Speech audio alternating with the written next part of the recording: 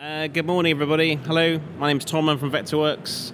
My background is a touring chief electrician for theatre and opera. I've been with Vectorworks for about 5 years. Today's presentation is about drawing schematics in Vectorworks. So AV stuff, rack design, and even like custom panel design as well. Okay. Before we get going, can I see a show of hands? How many people use Vectorworks at the minute? Okay, cool. Of those people, how many people have heard of ConnectCAD? Those people use ConnectCAD at the minute. Okay, cool. All right, great. This will be very relevant. Excellent, cool. So I'll just introduce ConnectCAD a little bit. It started in 2012. Was developed as an external third-party application by Conrad Preen. We purchased it from Conrad about 3 years ago now, and he now works for us, so he still develops it. The whole program has been completely rebuilt. And it can be used in a live entertainment context, but it's really beneficial for kind of systems integration and really like in-depth architectural projects as well as entertainment ones. So let's talk a little bit about schematics then. So the first thing about creating schematics in ConnectCAD will be to create devices. And there's 3 different ways to do that in ConnectCAD. There is a device database. So if I just switch to my device toolset for a second, and I'm going to grab my device builder tool. So this is a generic device builder. It is also accessing a library of around 3,000 devices, but think of this as a way of building a device you don't currently have. So you can specify the number of inputs and outputs on a device. You can also tell it what the physical dimensions of the device is. Now, this isn't the size of the square that gets drawn.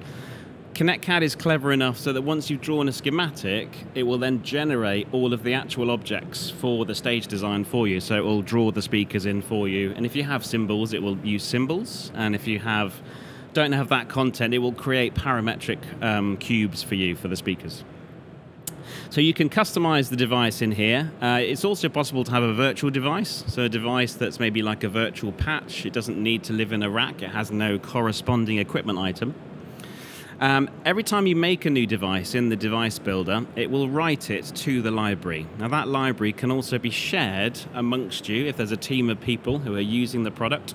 So you can kind of begin to create this library. Think of the device builder as a recipe book for creating devices. Because once you have your devices existing, you can then use the other device tool, which basically can access your own custom library, which you can share. And you can place devices as singular objects, or you can place a distributed array of devices as well. So it's very fast. However, it may be quite clunky to create all of your devices slowly. So there's also an automated feature where you can tell ConnectCAD where your devices live at the moment. So maybe they're in a spreadsheet or an equipment list. And they can be in kind of like columns, quantities, or they can be information like this, which also contains the room and the rack that gets created as well. So I'm going to tell it which fields correspond to which rows, and this will automatically generate all of the devices I need for this project. Okay, just pop these over here. So there you go. So it's actually just created these from the list.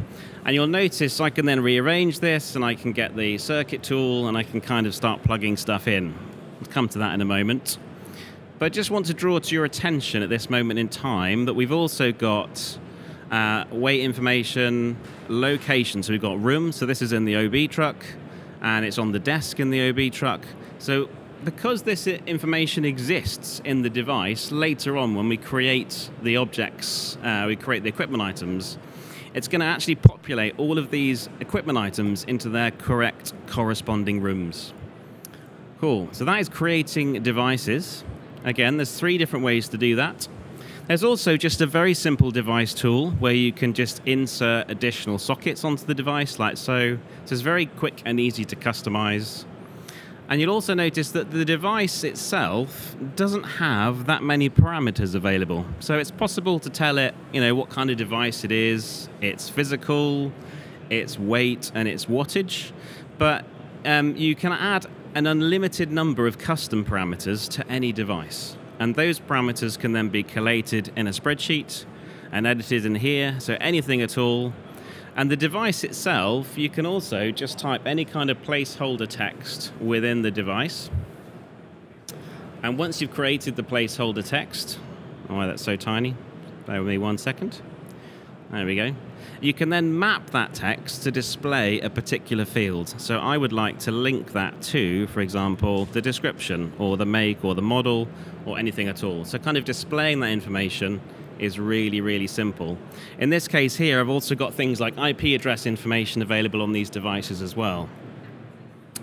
So the thing to remember here is that every device, once you place it on the document, is an instance, okay? So they're no longer symbols. They're not really like symbols or blocks. They are now unique entities, which can make updating them tricky. So if you move sockets or if you customize them in any way, you might think, well, how do I then make these other devices like the one that I've just edited?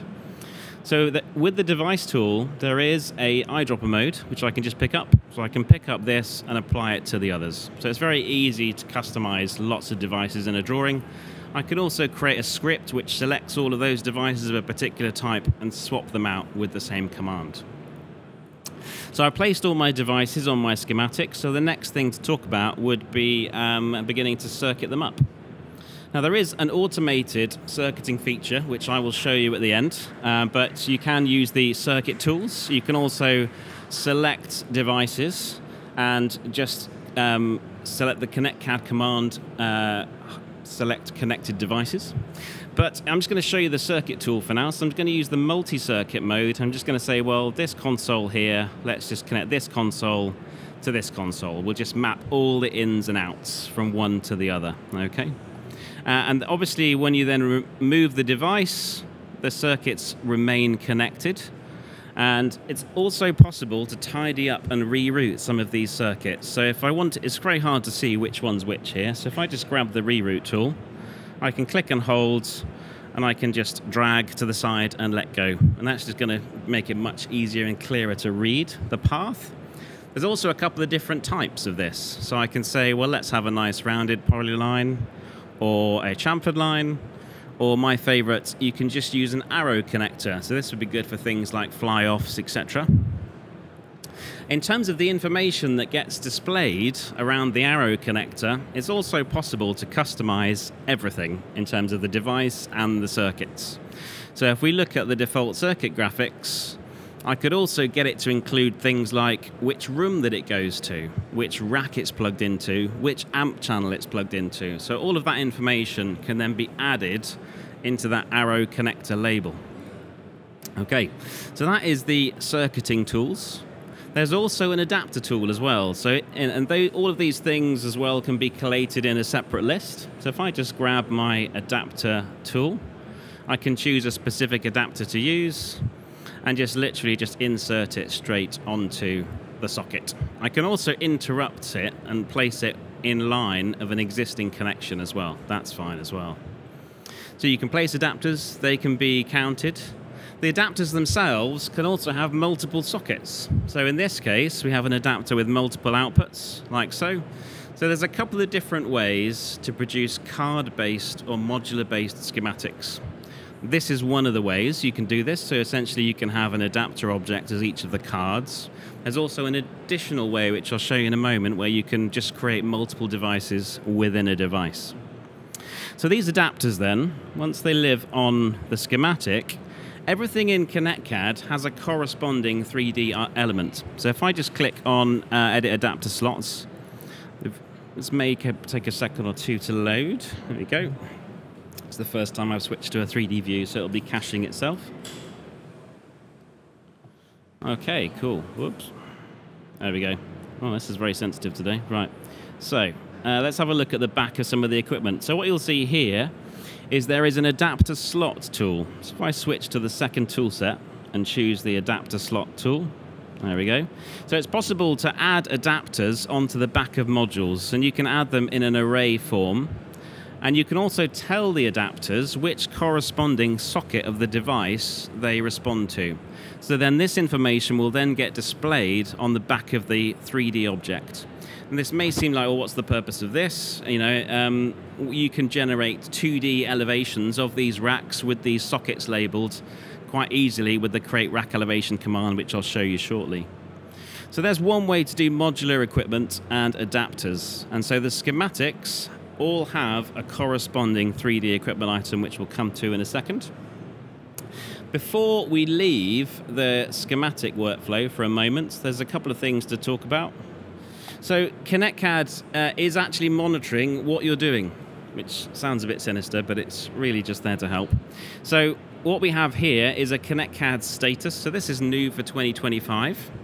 So this is actually monitoring the things that you're doing in the drawing, and it's just making a note of the things that you might need to go back and fix. So for example, the duplicate name of this object, lighting device is missing the channel information, and it's possible to highlight this by literally just clicking like so. And then I can, switch to the next issue if there's more equipment that correspond to that. So it's incredibly powerful. You can turn this off.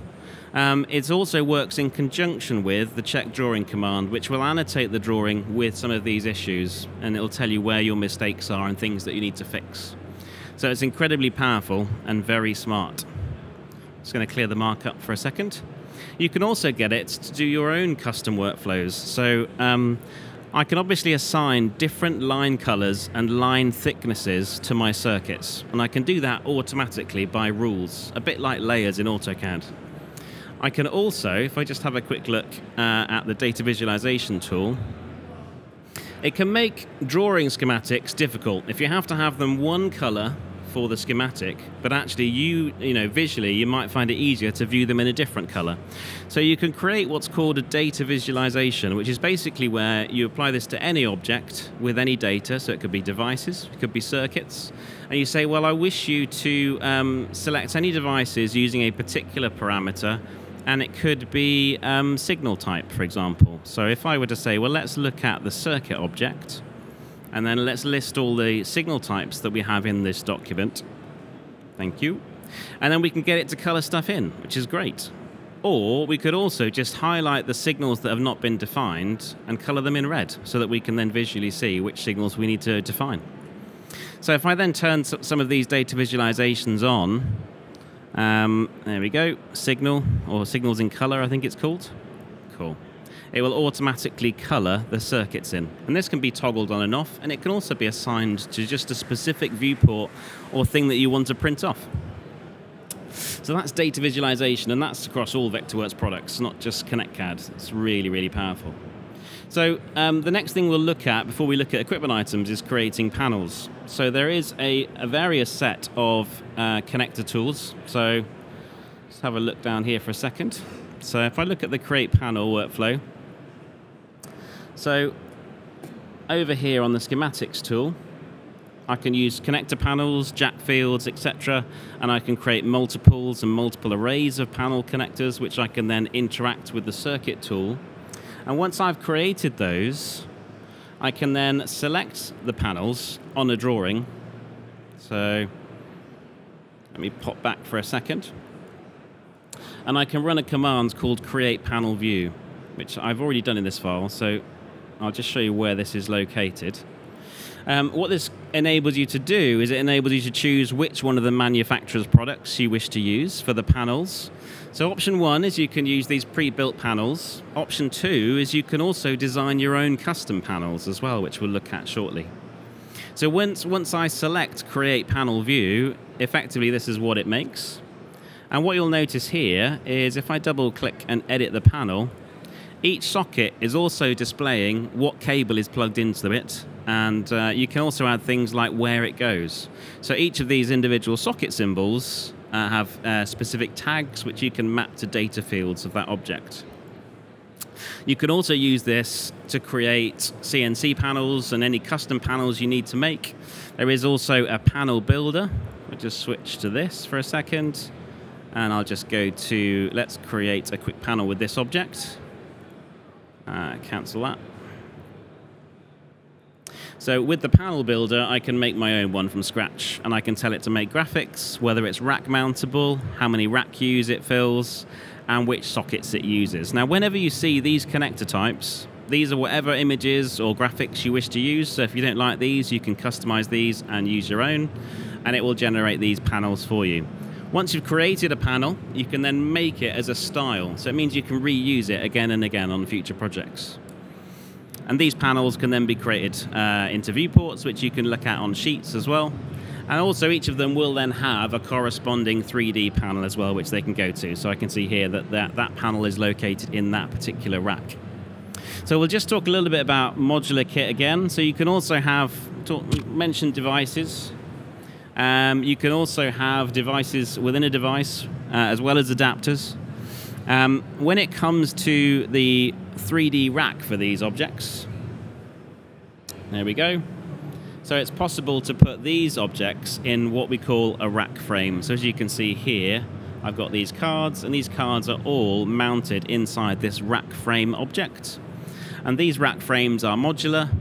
You can tell them how many ins and outs you need. So if I just move this for a second, I'll create a quick copy. So you can tell it how many vertical and how many horizontal slots you need to create a matrices for a device. So as you can see here, you can also just make it a tray. So maybe it's not a frame, it's a tray. So I'll just switch that up here. There we go. So everything is what we call parametric, which is basically a word Vectorworks uses for it's editable, it's adjustable, you can resize things quite easily. Okay. So we've finished our schematic over there on the other layers of the document. So the next thing we do in this process is we can use the layout tool to just mark out some rooms. So if I just change tool sets, I'll choose the room layout tool. And these can be 2D, like so, but they can also be 3D, and they could also be polylines. So in this case here, I've got one which is my truck, like so. And I've also got one over here, which is my front of house control position. And the reason I've added all of these is so that I can run a command called ConnectCAD Create Equipment. And it's going to draw all of the equipment that are on the schematic layer. It's going to put them inside these rooms where I have actually bothered to assign rooms to them. You can also get it to match the Vectorworks 3D symbol from the Vectorworks libraries. So if you have a 3D symbol for a QL5 or whatever, it will actually pull that symbol from the resource manager. So if I click OK, anything that I have correctly assigned will be created. Any stuff that there are errors, it's not going to let me create, or it's going to give me the choice. Vectorworks will never ever make duplicates of anything. It's clever enough to know which schematic item you've got and which equipment item it corresponds to, and there will only ever be one of them. But as you can see here is in the OB truck, it's created the equipment I needed in this rack automatically. The equipment is parametric, and it knows how many U heights it is. It's kind of, it's dumped the desk in a really strange place. But I could then obviously move that onto the table if I want to, and then I could then say, well, that is actually a QL5. I'll just change that out. So these equipment items, if they don't pick up a symbol, you can also map them to a symbol. So if I say that's a QL5, don't think I'm actually... Oh, there it is. There we go, cool. So that is now that actual sound desk, which is on the floor, but you get the idea. I could then tidy that up. There it is. Okay, cool.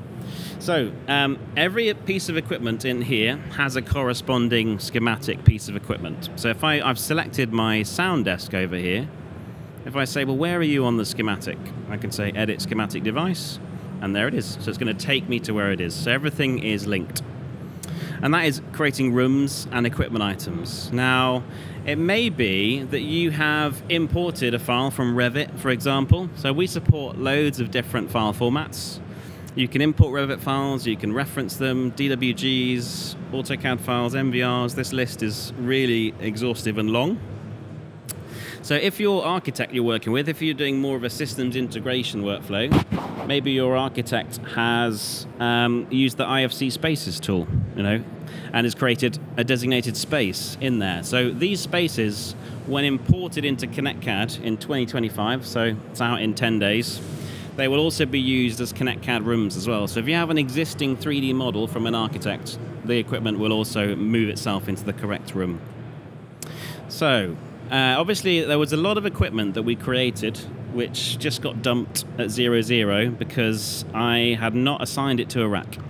So if this happens, you can then just manually create a rack. So let's just have a quick look at the rack builder tool.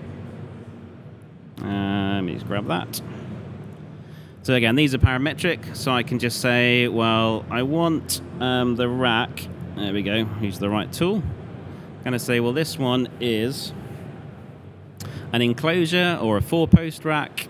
And I'm going to say, let's 12 rack queues high, like so. And then I can just drag and drop equipment into this rack, like so. And as I move equipment into the rack, I can then have a look at the equipment on the schematic, and it will also then display and update on here which rack and which room it's in. So as you can see here, it's in my unnamed rack, but it's in rack Q8, okay? And again, you can go the other way as well, so I can select edit equipment and take me back to the rack. So you can also build these manually. Now, once you've finished putting your rack together, you can select a rack. I'm going to choose a slightly more interesting one. There we go. So here's a rack I made earlier. And again, some of these equipment items, I've used some actual photos for the equipment fronts, so you can do that as well. And you can run a command called create rack elevation. And this is basically creating that 2D graphic of our racks. So let's put them on there. Let's create a graphic of the front and the rear of the rack. There we go. I'll just select those. And I'm going to scale these. So I'm going to say they can be 1 to 5. There we are. And I just need to update them. So I'm going to position them on my sheet. Over here. Over there. And I just need to click update because they're essentially a viewport. Okay, so then, yeah, so this is how you can begin to present some of your work. So we'll talk a little bit more about this in a moment. But these are effectively viewports. So as we make changes to the rack in the design layer, these are going to automatically update for us in the background. And you can see the front and rear of these racks here. Okay. So one other thing just about the equipment item stuff. So we talked a bit about how do you get it to use a specific symbol. What if you've already drawn some things in Vectorworks using the Vectorworks tools? So maybe you've drawn a speaker array, maybe you've drawn some speakers, some video screens, projector tool, for example. Let me just go and find the projector on my schematic tool for a second. There we go. So that equipment item tool can be used to tag an existing plugin object. Okay, so I can grab the equipment item and I say, well, there it is. And it effectively becomes linked by the name field as well. So as you can see, there's one already on here. And then by having the same name as the equipment object, it then knows which corresponding schematic device it belongs to. Okay. So now let's talk a little bit about cabling. Okay, so we've drawn some circuits in on the schematic. You can tell it which lengths of cable you want to use. So it's possible to display lengths in here. So let me just try and remember where it's moved to. Cable length, there we go. So you can customize this list as well. There's also an option called automatic, which basically means that you can ask ConnectCAD to calculate the cable lengths that you need for a particular job. And the way that you would do that is you would use the cable path tool, which is a bit like the conduit tool. Okay, so as you can see here, I have already drawn a cable path, which is just here. There we go. So again, these are 3D, but you know, I'll show you drawing these because they're fairly straightforward. So if I just grab my cable routing tool, so you can put drop points in as well. So if you want to just put sockets in, for example, and things like that, just turn the classes on. So a drop point in ConnectCAD is really like a hole in the wall or like a port or a socket. The equipment items themselves can be used in conjunction with the cable tools and the cable path tools, so they know which ones you're connecting in the 3D space.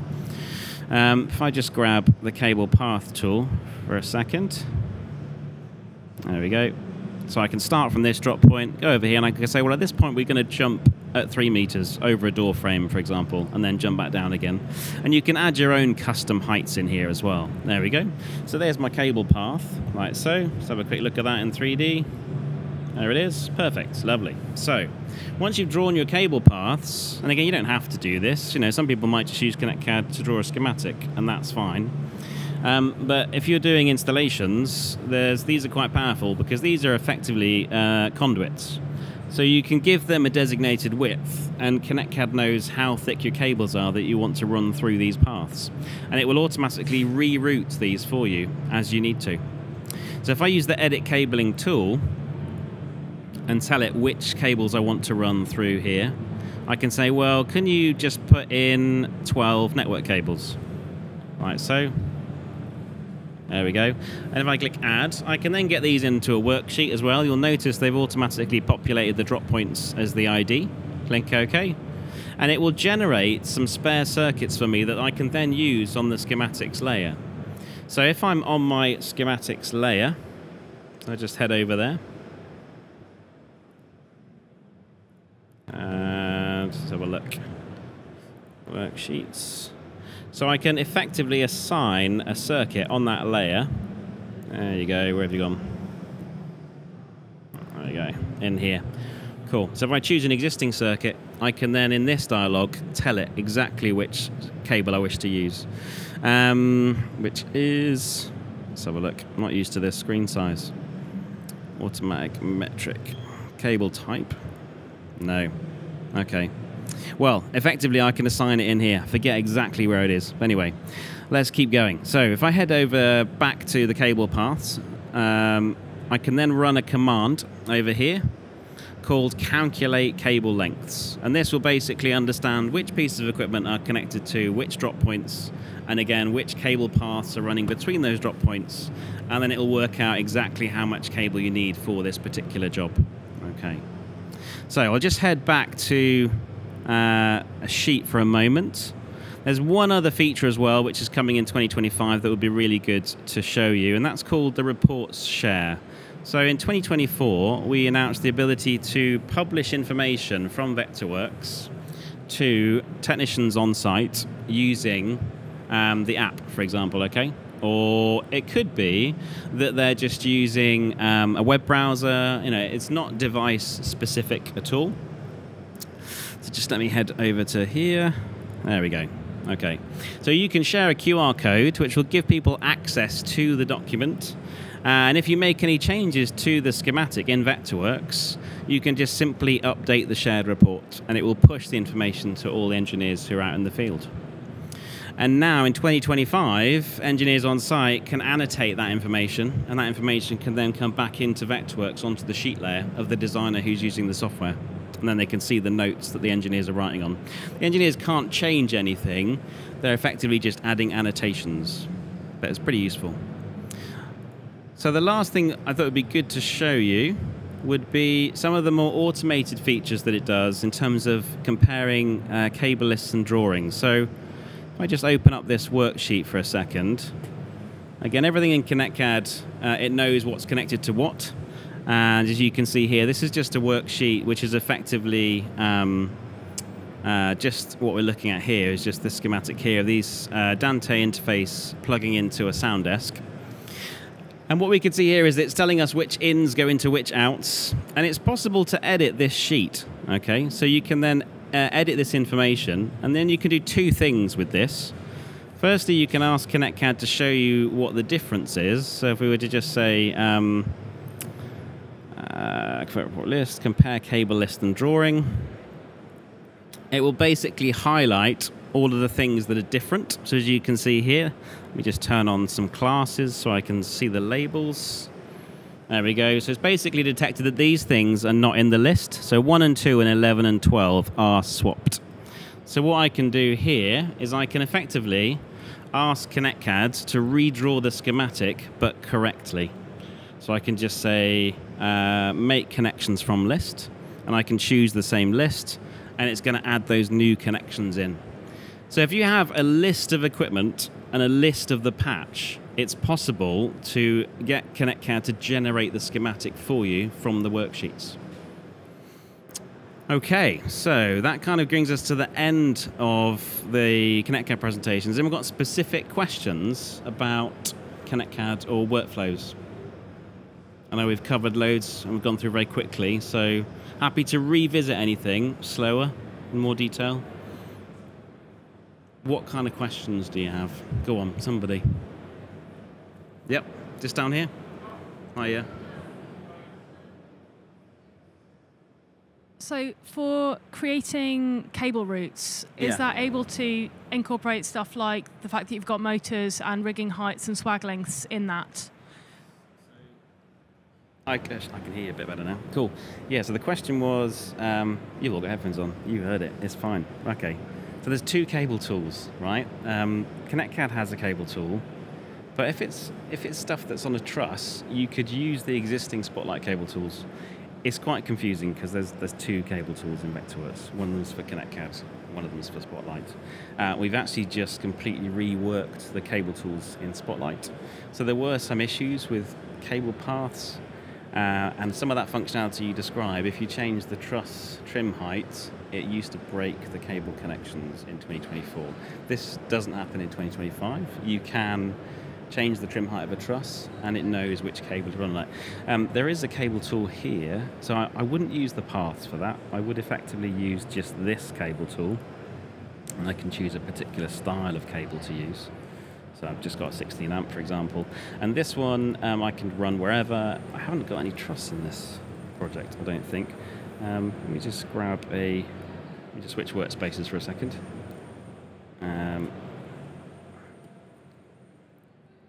Yeah, so you don't necessarily need ConnectCAD to do this. The other thing that's interesting as well is that some of this functionality is coming to Spotlight. So it probably makes sense for me to show you that, so you can work out if it's worth buying ConnectCAD or not and what you get for it. So let me show you that. So essentially what we've done is the guy that made ConnectCAD, Conrad, he has recreated the cable tools in Spotlight. So there's lots of similarities and there's quite a lot of changes. So let me just change a save view over here for a second. So top plan. So the existing cable tool, where's all the truss gone? Turn that on.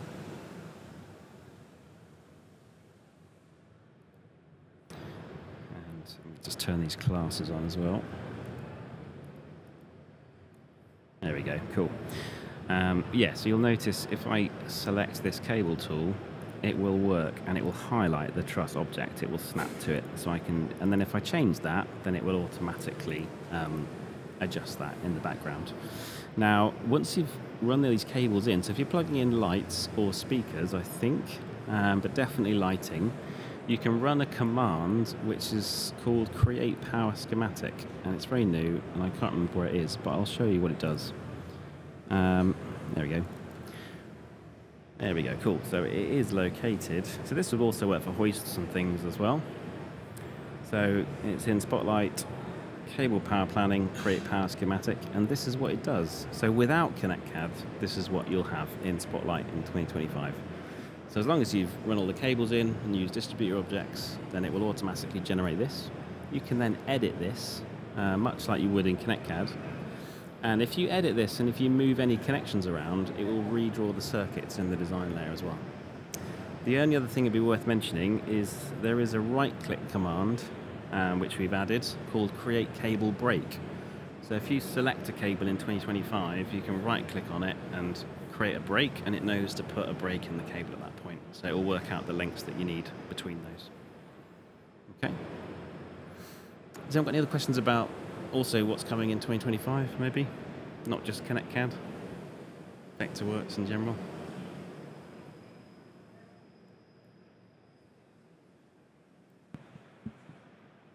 Hi there, I'm just curious, that QR code share report with engineers, could that be used to share lighting device information as well if you've... Not yet, but that's the plan.